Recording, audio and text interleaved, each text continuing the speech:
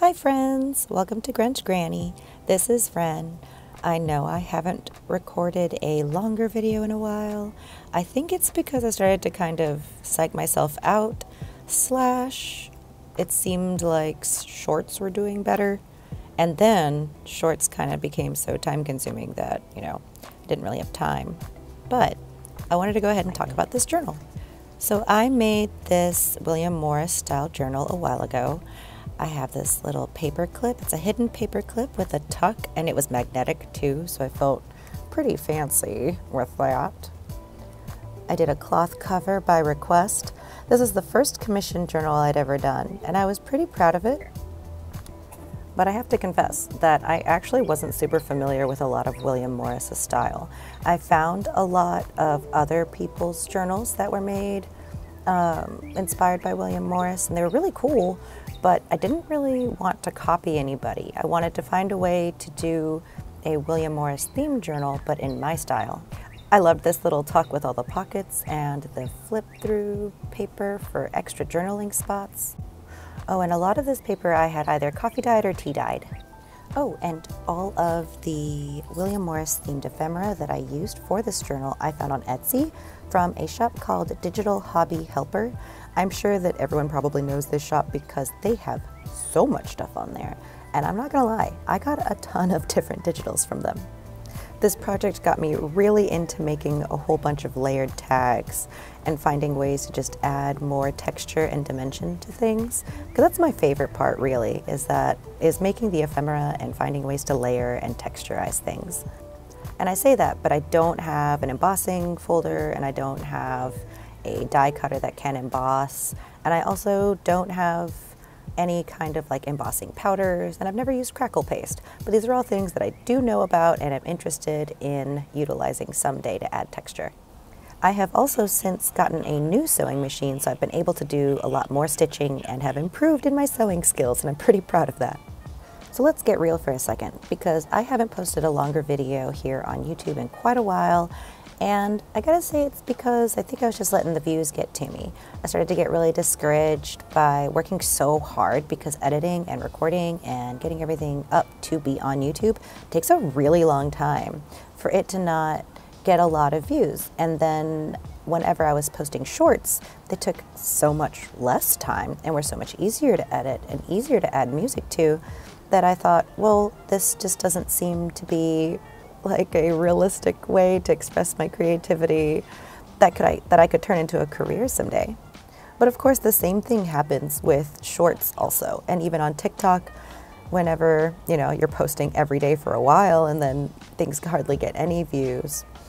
I think that I'm learning, well, it's been a very big learning year for me.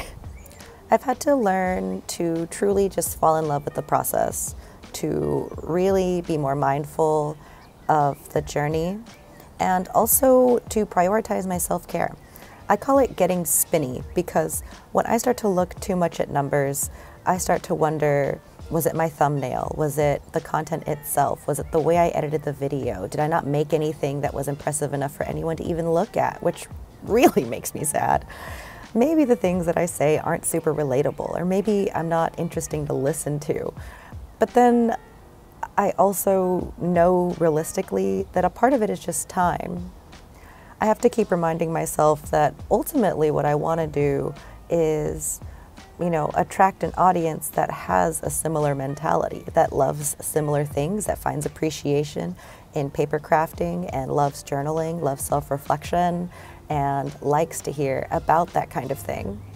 There will always be faster growth for people who post things more for the masses.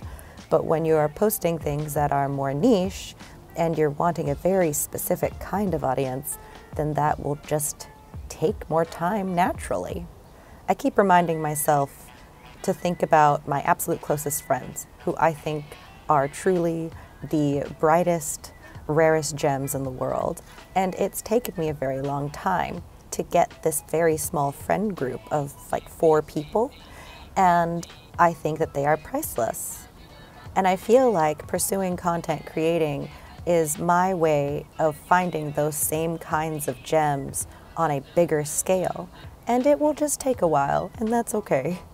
But it's for that reason that I made this journal, I believe, in October, and I'm only posting it now in March.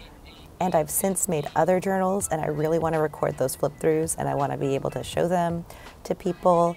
And I'm debating how I want to do it because I would like this to be a faster process. I know that I will get faster over time, but I'm still learning how best to do it. I also want to be able to talk to people in a much more open way because I feel like shorts only allow me to say one singular thought without explanation or any elaboration. But I'm a talker, so I want to be able to talk.